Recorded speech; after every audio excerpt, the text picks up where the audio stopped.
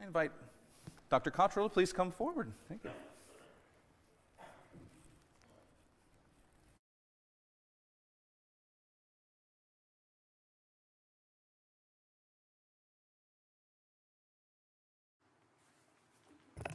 Good morning, everyone, and thank you so much for this opportunity to be with you here at Triumphant, to worship with you, and to be in your pulpit.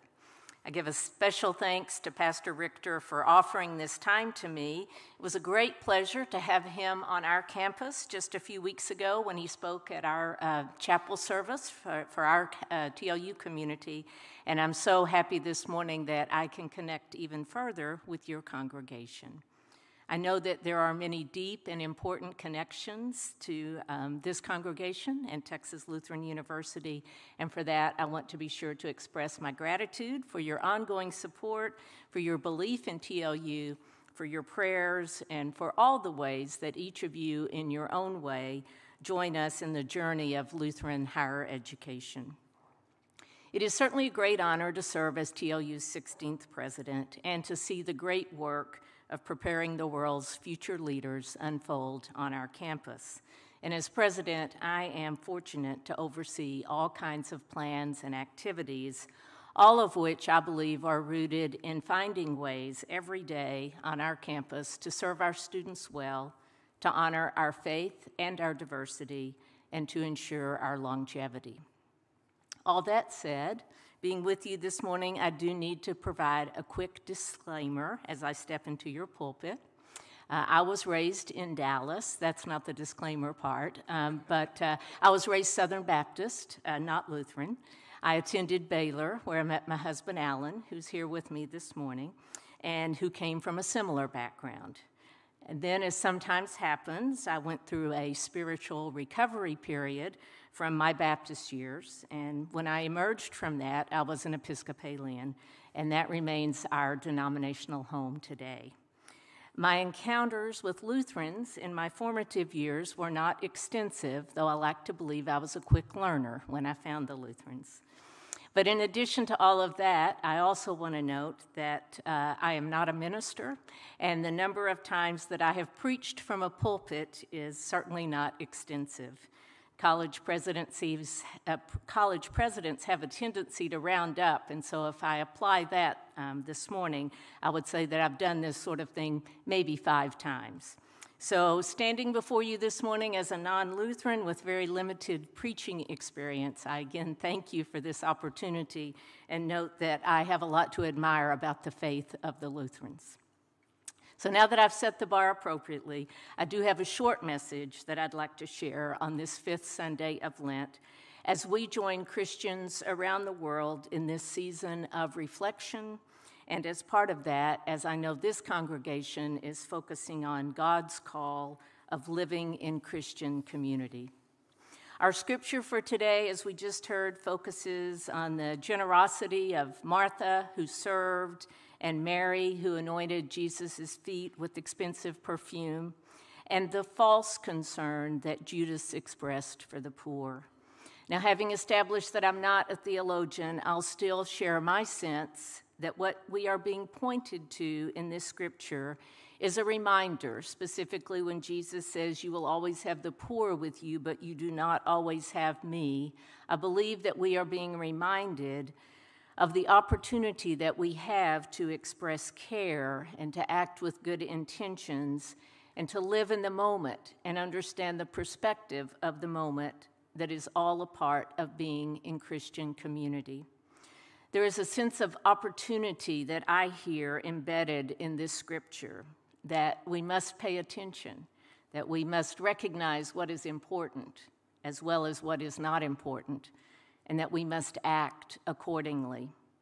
There is also, of course, a sense of foreshadowing in this passage regarding the unfolded of upcoming unexpected events. Those simple concepts of paying attention, focusing on the important, acting accordingly, and being ready for the unexpected, like so much that Jesus talked about, those simple concepts actually present a pretty tall order for us, or at least they do for me. And right now, in this particular Lenten season, as we transition, hopefully, out of a deeply wounding pandemic, and as we see war in our world, and as we live in the midst of all kinds of divided views and beliefs, in the midst of all of that, how in the world are we supposed to keep our focus and stay the course? How are we supposed to live in community when not a lot that has happened recently has gone in ways expected? I am a historian by training, so I'm going to use an example from our country's history to share a few thoughts on paying attention and staying the course, even when that course becomes unexpected, uncharted territory. And the thoughts I'm sharing this morning have been shaped by a great book on Christian leadership that I've recently read entitled Canoeing the Mountains. In the early 1800s, President Thomas Jefferson commissioned Captain Meriwether Lewis and his close friend, Second Lieutenant William Clark, to go find the long-sought water route that would connect the Pacific Ocean to the Mississippi River.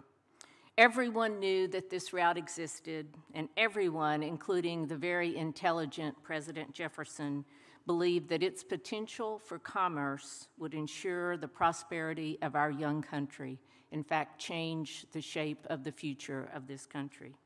And now that the United States had purchased from France the land where this water route was presumed to exist, it was a logical and exciting moment to send explorers to find and lay claim to it.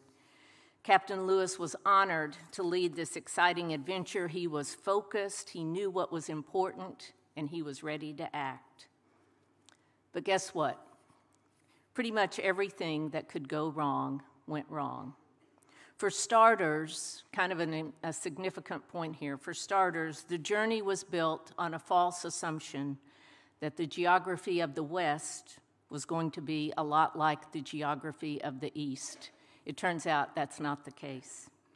And this became completely clear to Captain Lewis after 15 months of hard and difficult travel. Cold weather, mosquitoes, grizzly bears, death, detours. One day, after all of that, Captain Lewis walked up a hill near the Continental Divide, expecting to look down a slope that would reveal the Columbia River, which would then have a current that would take him and his crew quickly to the Pacific Ocean.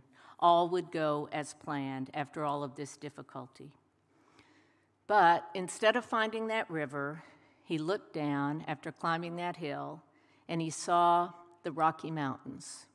Immense ranges of beautiful mountains in every direction, beautiful and majestic, but not what you want to see when you're looking for a water passage that will move you quickly to the ocean. And so the story of Lewis and Clark actually became a story of going off the map and into uncharted territory. In their time of focus and action, they had to reframe their entire mission to deal with the unexpected. And some have observed that this moment, 15 months into this expedition, with the only certainty now being that all of their assumptions had been wrong, that this was the moment when the real journey began. Paying attention became a whole new concept. That's what happens when experienced river rafters have to become mountaineers, when the geography of hope gives way to the geography of reality. The goal was the same, but every single assumption about how it would be reached had to be changed. But this was the moment they were in. This was what was before them. This was what they were called to act on. This is when they left their boats and found some horses so that the journey could continue. It's also been noted that this is when a higher purpose, higher than even finding the commerce, experiencing the outcome of finding the water route that President Jefferson was so excited about, beyond that, a higher purpose kicked in, and they resolved that their efforts were really about education, exploration, and service to others. And those ideals would guide the difficult and totally rearranged decisions that were now ahead for them. These men became true discoverers. They became true collaborators and true believers that they could adapt to what was ahead. They did all of this by going against what had been the conventional knowledge about water routes and just about everything else in the West. And they made it. They reached the ocean, they even traveled back safely, and they left the world with a wealth of knowledge about the Western United States. They established diplomatic relations with numerous indigenous nations. There was no continuous waterway, as had been assumed, but they were able to produce maps and identify trails and map the topography of the land. Knowledge triumphed over commerce, hope outpaced setbacks, and over time, Lewis and Clark became the most famous explorers in American history. So, what does the story of Lewis and Clark mean for today's Christians? Instructed as we are by Jesus to live in the moment, but finding that moment not what we expected, and even more so, finding 2022 to feel somewhat like living in uncharted territory, or as we have all said so often in the past 2 years, in unprecedented times.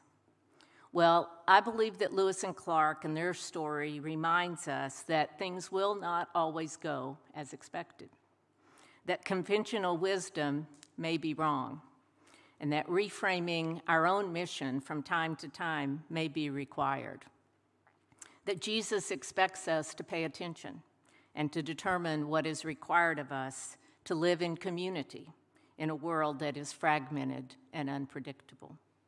That canoeing the mountains actually is not possible, but that adapting our framework to get over the mountains is.